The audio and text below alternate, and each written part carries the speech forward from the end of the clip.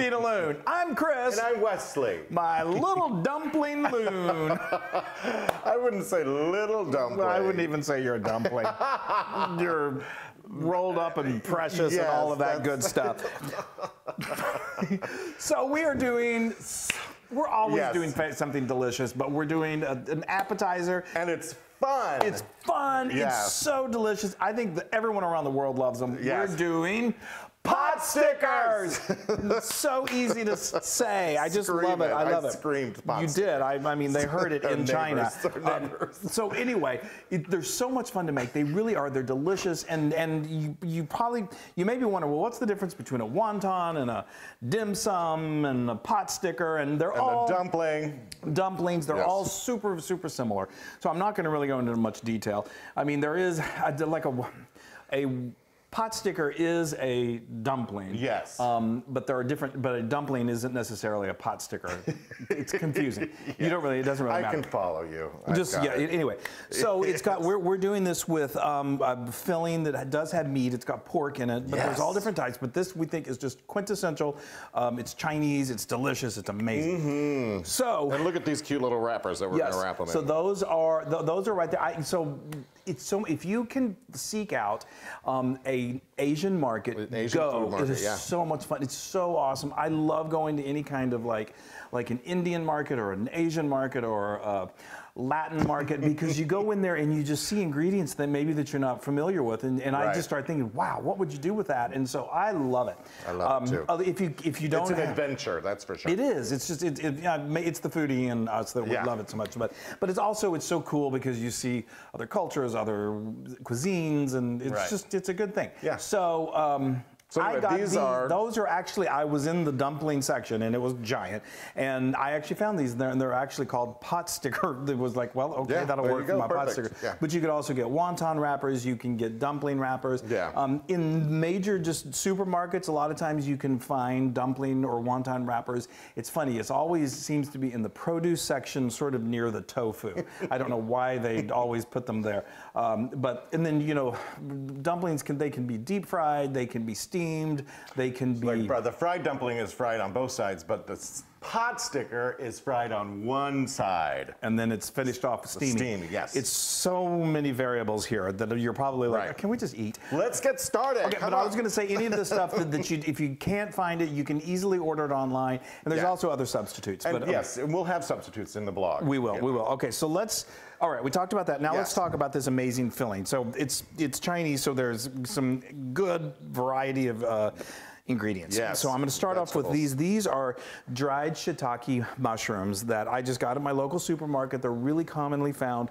If you can't find shiitake, you can get many different types of dried mushroom, and they'll all work. Porcini is a little bit of a strong flavor. I may stay away from that, but it's really, really important that you rehydrate these, that you bring them back to life. You don't ever want to eat dried mushrooms raw. So all I did was I get about, I think I got about they're going to reduce down.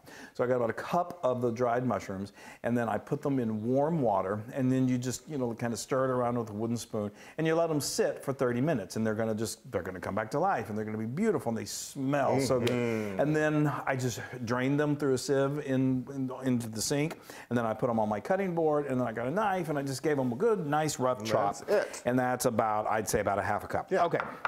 Now we've got some Napa cabbage, and this has been, again, this is how it started out. So I just got, again, Napa cabbage you can find at most well-stocked supermarkets in the produce section. What I did was I got it, I pulled away about 3 or 4 of the exterior leaves. They're long and skinny as opposed to just a regular green cabbage, which is kind of like a bowling ball. Yeah. And so then you need to always wash your produce. Wash it. Wash it. And then dry it off as best you can with like paper towels. And then just give it a rough chop, just a simple rough chop. And you put that into a bowl, and then you sprinkle like a teaspoon of salt all over it. Mix it up with your hands. And what that salt is, there's a lot of water in cabbage, so you want to try to extract as much of that water as possible. So what and that salt will do that. The salt just pulls it right out. And so again, just like with the mushrooms, you're gonna let that sit for 30 minutes. After 30 minutes, I just get my hands and I just squeeze that, and you really, it's like, wow, there's a lot of water in there. I should say, when I cut these, when I chop them, they have a kind of a rough exterior end of them. You don't really need that. That's a little bitey, and you keep the more leafier parts. Anyway, I chop that, and I squeeze that, and I squeeze it, and then I chop it and chop it. And then you squeeze some more. And then I squeezed it again and got a lot more water out. And that's what you're left with. So that's all she wrote. That's all she wrote. And it's really soft and sweet and delicious. It's not really sweet, it's just delicious. Okay, now we're gonna go, these are what are called Chinese chives. Or garlic chives. Or garlic these, chives. Aren't these fun? These I would actually like put in a floral arrangement. Or like walk around the room holding them, like waving them.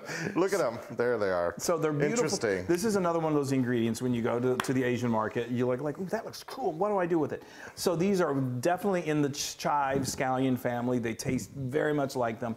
Again, if you don't have access to an Asian market, then just regular chives will work, no problem. And you're going to need a 1/4 cup of them. Okay? Yes. Okay, I'm talking a lot. Right. Okay, now let's get started. Come on. Okay, so then we've got pork. All right, so now I'll just talk as I think I've explained everything. Yeah, so I'm going to put that. I've explained everything to the nth degree. The oomph. Okay. I love these so much. I know they are, and they're just so much. You can get the kids involved. I know they're fun to make. They're kind of like Christmas cookies. Yeah. I don't know. It's Christmas time almost, so that's what I was thinking of. Okay, so that's a 1/4. It's actually kind of cool out here in Texas. I'm wearing pants for the first time in a very long time. I know. I mean, I usually wear shorts. The neighbors, he goes out and gets the mail, and like, wow, there's pantless Loon again. Okay, so now we've got some. Okay, this is another ingredient. This is Asian. This is light soy sauce. So there's a light soy sauce and a dark soy sauce. I won't go into the details of what's the difference. It's just the dark is a little heavier and it's got a little more oomph to it. It's darker, and the other one's a little lighter. It's really complicated. Again, if you don't have access to that, then you can just use regular soy sauce. But that was light soy sauce. Okay. Now we've got sesame oil. I love sesame oil. Yes. It's so flavorful. Yes. The smells are just incredible. Sesame oil is easy to find. And then this is another kind of an Asian ingredient. This is Shaoxing Chinese wine cooking. Cooking wine. Spelled, what is it? SHAOXING. Something like that. It's one of those, because it's so commonly used in Asian cooking, is becoming so much, everyone's doing it. I'm able to find it now in a lot of supermarkets. Totally. But again, if you can't, so a perfect substitute for that is just regular dry sherry, like good old sherry, or mirin, which is a Japanese sweet cooking wine, which is definitely easy to find in the supermarkets. Okay, we're getting there, folks. Okay, and then we've got this is some minced ginger. Yeah. We love ginger, and then we've got some minced garlic. Okay, and I'm just gonna, my fingers are clean, I promise. And then what's this? What's that? This is pepper. Well, and that's we're gonna do about a 1/4 teaspoon of pepper, and then this is just cornstarch. Cornstarch, which is so common in Asian Chinese cooking. It works as a binder. Oh, thank you. As a binder, and it I'm gonna move really things brings along it all together. here. You think I take a long time? Well, I have a lot of ground to cover. Okay, so now if you've ever had a pot sticker, which I hope you have, and I hope you're going to make these, they just are begging for some sort of a sauce to dip in. A lot of people just dip them into soy sauce, but let's make a really good soy sauce. So this is our ginger soy sauce. It's amazing. A dipping sauce. Now let me see if I can spiel this out for you so you can. Take your time, because I have to get this stuff. Yeah, I know. It takes a little while to get that fully incorporated. So you can do this well in advance, like 2 or 3 days in advance. It gets even better as it sits in the refrigerator. So we start off with 5 tablespoons of rice wine vinegar. And then to that, we're going to add a 1/4 cup of that light soy sauce that we talked about. And then we're going to do 2 tablespoons of the dark soy sauce. Again, if you don't have access to that, you can use just regular, combine the two, and you'll have 7 tablespoons of, you'll have a 1/4 cup and 2 tablespoons of just regular soy sauce. And then what did we do? And then now we needed to add some warm water. So I just got 3 tablespoons of water that I just quickly nuked in the microwave. And then you dump that in, and then you're gonna put in a tablespoon of sesame oil, and then you're gonna put in 2 tablespoons of sugar. And that water that's warm is gonna help that sugar dissolve as you whisk it with your whisk. And then we're gonna add a tablespoon of minced ginger. We've got ginger all over the place. She's awesome. And then we've got a teaspoon of minced garlic. And then we're going to add just a little bit of red pepper. These are Thai red peppers. Again, they're easy to find at Asian markets. If you can't, you can just use jalapeno, you can use serrano, or you can just leave them out. They don't really spice it a whole lot. They actually just kind of give it a little, make it really pretty.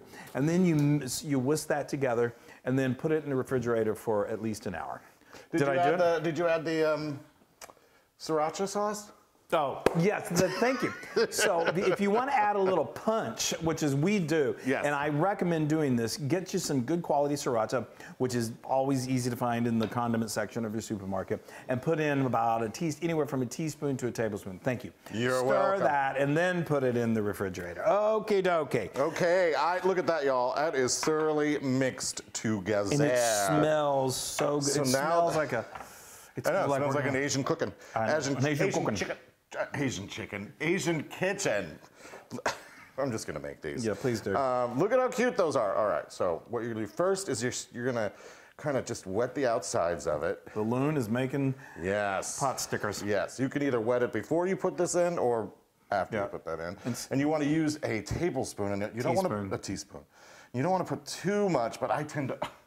It's hard for him to know because you feel like it needs more, but look at how cute is just enough. Okay, and then put it on one half of the semicircle, or whatever, and then you fold it over. Yeah, and then and that water, it just because the dough, it just makes it seal. It adheres. Look at that. Now, are you going to show them? Now you want to do a little pleat, so you want to kind of make like a Z, if you can see that. There you go. Kind of like my pants that I used to wear in Sunday school. Yes. They were very pleated.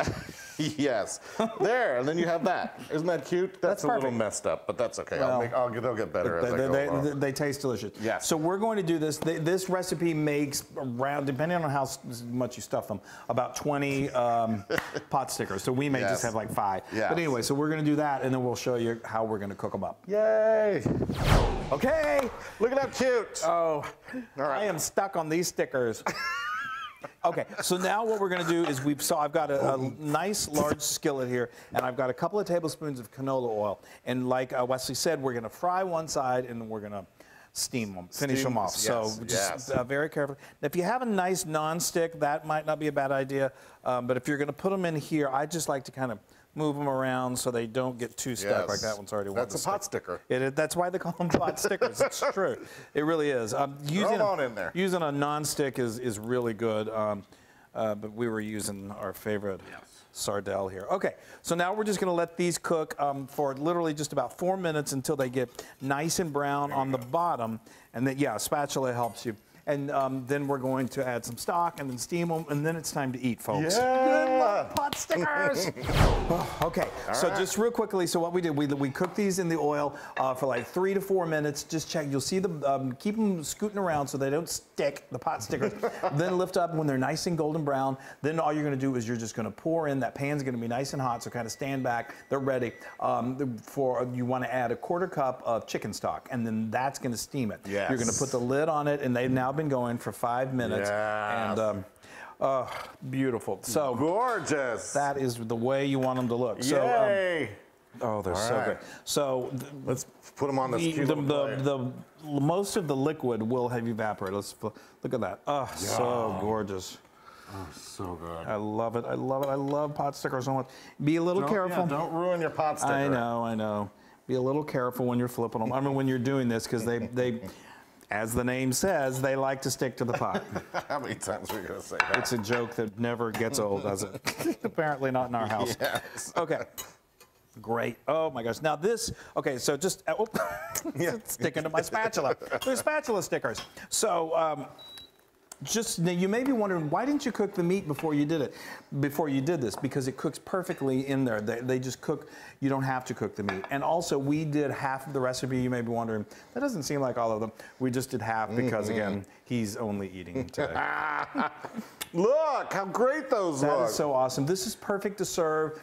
I mean, I know we're not doing parties nowadays. I mean, we shouldn't be, but I love this little dish set too. I know you do. I know you do. But to serve for it's such a great appetizer. Turn on the Orient Express and make some Chinese food.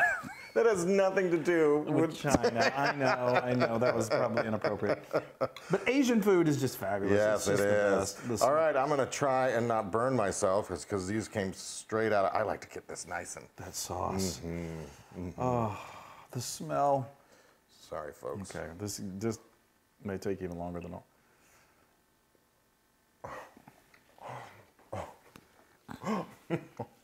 I'm right there with you. Sorry. Usually we would have these on a little plate for our individual servings, but we're family. That's his individual serving. Okay, so talk about it. Tell us about it. Aren't they amazing? I love Asian food so much. I do too. And this is just a great representation of it. Oh, it's got all the classic Chinese, Asian flavors. That filling is so delicious. I don't know if it's the cabbage or the mushrooms or the chives. The aromatics and the so the good wine. and so good and salty. I love a good salty. I know. Yes, Well, especially it's got this that is soy. delicious. You don't need to add salt to this because we've got soy in it. Is the bee's knees. I know. Oh, you guys, this is so good. All right, this is 100% Loon approved. Yes, that means I get to pop on over and have a pop. Oh, I'm just going to use my fingers. We're so family here. Yes, yes. I have a story about chopsticks that I'll have to tell you something. Great. This is my favorite. Aren't they just amazing? This is absolutely my favorite. They're so good, and they're so much fun to make. I know. Wow, y'all. You can get this recipe on howtofeedaloon.com. Wow, I just love this. I know. I want to just sit here and eat them all. You guys, go to our social media, like us, share us. Make pot stickers. You'll be so happy that you did. Be safe. They're perfect. We love you. Yay. I'm sorry, I just want to eat these up. Well, why don't you stick around and eat some? All right, bye. Hey, everybody. Hi, guys. Now, if you want to be a part of the Loon Fun, make sure you subscribe to our channel. And don't forget to hit that little bell icon so you won't miss a single recipe. Ooh, that's right. And if you want another amazing Asian recipe just like this, well, then just click right here. Click. Subscribe. Subscribe. Yeah. Click subscribe.